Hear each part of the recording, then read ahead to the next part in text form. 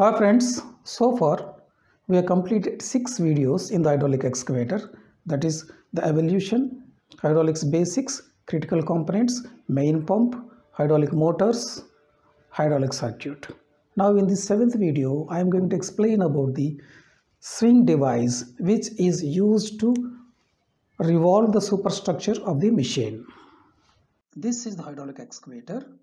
The component which is shown here is called the swing device. Depending upon the size of the excavator, the swing device may be 1 or 2. All the construction machines what we are seeing in the roads and the canals and the small construction machines that up to the weight of around 45 to 50 tons will be having only one swing device. The higher capacity machines, particularly the machines working with the mining, will be having 2 swing devices. These components are the travel devices which we'll be discussing in the coming videos.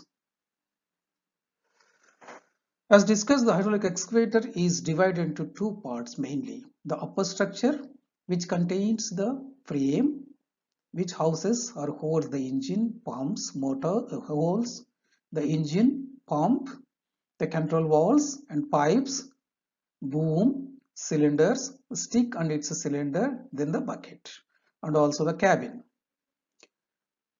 which is mounted over the lower structure. This is the lower structure. The lower structure bears the complete weight of the machine and having the components like the track chains and the travel device. This is the travel device, which are useful for the movement of the machine to and fro, and in case of negotiating any turn. So the purpose of the swing device is during the loading of the bucket and moving the bucket from loading phase to the dumping machine, that is dumper, this upper part has to rotate clockwise and anti-clockwise over the lower structure. If it is not rotated, if it is not movable, if it is fixed rigidly, the entire machine has to always or frequently move forward and reverse and also take turning left and right during the picking the material in the bucket from the face and also unloading on the dumper in a confined area, which is not only time consuming but practically impossible in a confined area in a work spot. So to facilitate that function smoothly, a mechanism has provided to rotate the superstructure alone over the lower structure. That mechanism which facilitates to rotate the superstructure over the lower structure is called the swing device. The swing device looks like this. Why it is called the device? It is having mainly 2 components. This one is the hydraulic motor. This is the hydraulic motor, which is a simple fixed displacement axial piston motor, which we discussed in the previous videos. This is hydraulic motor, which gives input drive to the bottom component, which is called the swing gearbox. The swing gearbox is a double reduction planetary gearbox. What we are seeing is the planetary gearbox here. The planetary gearbox is having mainly 3 components, that is the sun gear, the planetary gears which are mounted over a single planetary case, this unit, and all these planetary gears revolve inside the ring gear. Sun, planetary gears over the planetary case and the ring gear. Okay. Here in this mechanism, the planetary gear will be an input device. As per the formula of the planetary gears we discussed earlier, out of these 3 components, that is sun, planetary and ring, one will be input, one will be locked and one will become automatically output. In this case, sun will be the input device because this gear is connected to the hydraulic motor output shaft. Then This ring is a locking device because this is bolted to the machine superstructure. So it will not rotate because this is bolted and this ring gear is bolted to this housing. So then the third component will be the planetary device, which will become the output.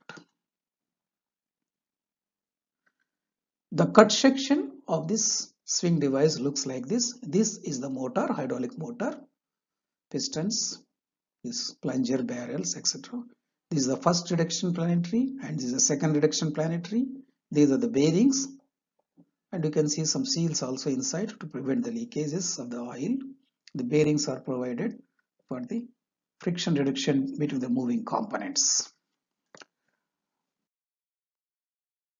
Before going to look into the detailed view of the planetary gears, let us just have a quick look about the functioning of the planetary gears. This is already explained in this video serial number 13, detailed about the seven formulas of the planetary gears. Now let us focus on the formula which is adopted here. The sun gear, the planetary, and this is the ring gear. Sun gear is an input. Ring is locked, as I told you. Then the RPM is dropped from here to here because it is locked, it is 0. Then the output RPM is dropped. And where is the direction of the rotation of the input and output is the same. So assume this sun gear is having 30 teeth and the planetary gears together are having 90 teeth and the ring gear is having 60 teeth. And as per this formula, sun will be the output, ring is the lock because it is bolted to the frame, and automatically planetary will become the output. Here you see the planetary reduction will be like that. Output, that is number of teeth on the planetary, will be divided by the input 30, which will be 90 divided by 30, that is 3:1 is the ratio here. What is the result? The output speed is less than the input speed, which is nothing but increase in the torque. As per the formula of the simple machines, whenever the speed is decreased, the torque is increased. The direction of rotation of both input and output are the same. This is the formula adopted in designing the swing planetary gear section. See this exploded view here. As I told you, this will be a double reduction planetary gearbox. The purpose of providing double reduction is to get the maximum torque in a confined space. To get the maximum torque in the confined space. From here, this is the hydraulic motor which gives the drive, which gets the drive through the hydraulic fluid. When it is rotated, its output shaft is connected to a gear wheel, which will be a sun gear, this one, to the first planetary. So when the motor rotates, the sun gear rotates. When the sun gear rotates, as this ring is locked or bolted, this planetary gears rotates in the complete case in the same direction. Okay. So here one reduction has taken place, and the first planetary section, this planetary case output device, again it is connected to a sun gear which acts as input here. This one is meshed here, which acts as input to the second planetary section. Again, ring is locked. The second planetary case will become output. So second planetary has become output. The second planetary output is connected to a pinion. This is the pinion. Again, this pinion is meshed with a large ring gear, so this is that is the output of the second planetary unit. Here already two reductions have taken place. First planetary reduction and second planetary reduction. Again, from here to here, one more reduction is taking place because the number of teeth on the ring gear is much higher compared to the number of teeth on the pinion. So the total reduction will be the product or multiplication of these three places. Multiplication of the ratio of the first planet reduction, second planet reduction, and the ratio between the pinion and the ring gear. For example, if the first planet reduction is 3, second planet reduction is 3 is to 1, and this reduction will be approximately 9 is to 1, the total reduction will be from the motor output to the pinion to the superstructure rotation will be 3 into 3 into 12, that is 9 into 12, that is 108 is to 1. So for every 108 revolutions of this hydraulic motor, the superstructure will rotate 1 revolution. The excavators are designed to revolve its swing, its superstructure maximum 6 to 7 revolutions per minute. So the speed of that one is under the control of the operator. If you want at 1 revolution or 2 revolutions, 3 revolutions, it is under the control of the operator through joysticks. The flow is increased, the speed will increase. The flow is decreased, its flow will be decreased. So the ratios what I explained you, what I told you are only assumptions. So this inner circle ring gear looks like this. This is firmly mounted to the lower frame or lower structure of the machine with heavy duty bolts, and here it is meshed with this.